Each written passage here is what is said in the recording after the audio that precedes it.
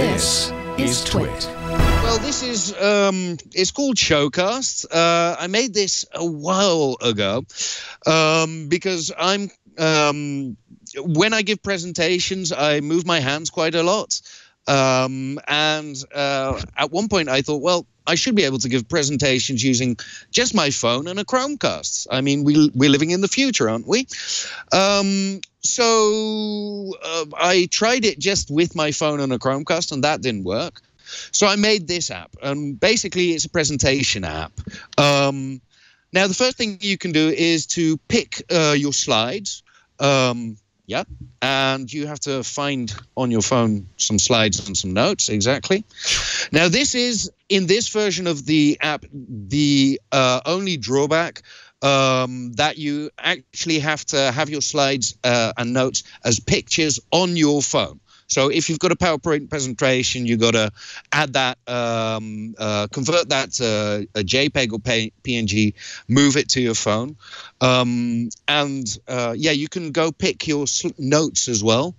The reason it doesn't yet work with PowerPoint and that kind of thing is, or Google Slides, is actually going to be fixed, because I talked to a guy from or the guys from the G Suite at Google, and they said, well, you know, you can just, why don't you just download a picture of the slide of your Google slide?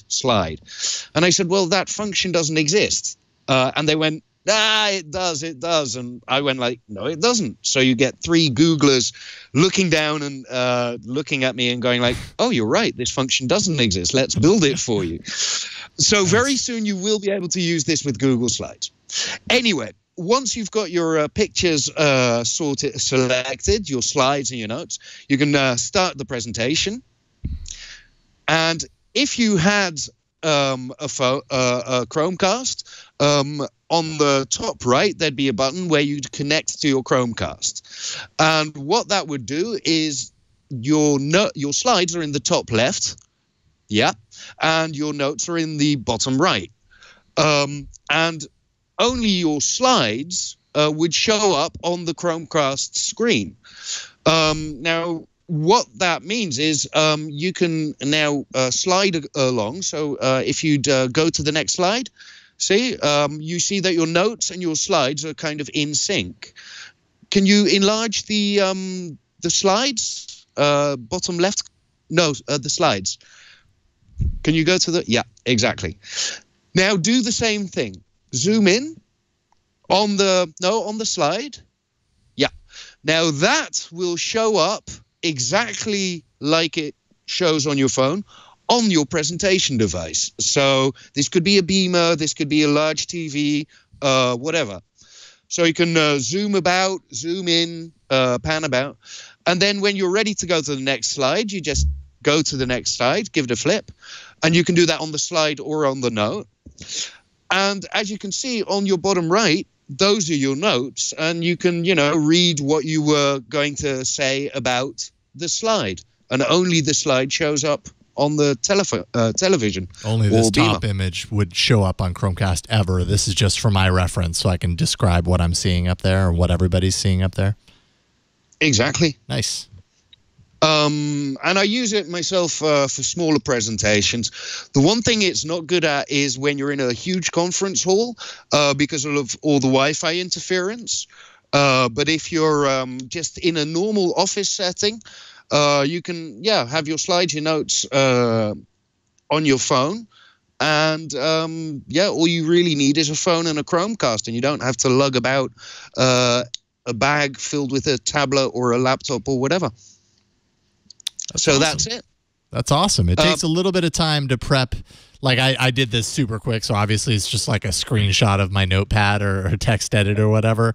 But yeah, you have to kind of prep your notes and turn that into an image so that it syncs up and everything. But yeah, that is the one thing. I mean, as I said, I'm working on integrating Google Slides, and it will get there. Yeah. But now if you've got any presentation, you just convert it to a picture. A series of picture, put it on your phone, select it, and you're good to go. Awesome. So I hope, yeah, people like it and use it.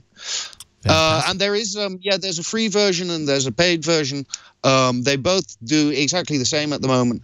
Only the free version does have a little extra message on the bottom, a little watermark on the bottom of the Chromecast screen when you're using it to present. Oh, okay. Nice. So just a fair warning for those of you who want to use it right away. You might want to get the paid version if you're going to do an actual presentation for business people and that kind of thing.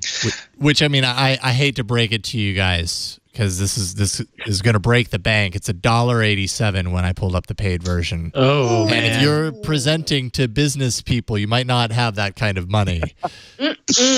Yeah. Expense accounts aren't what they used to be.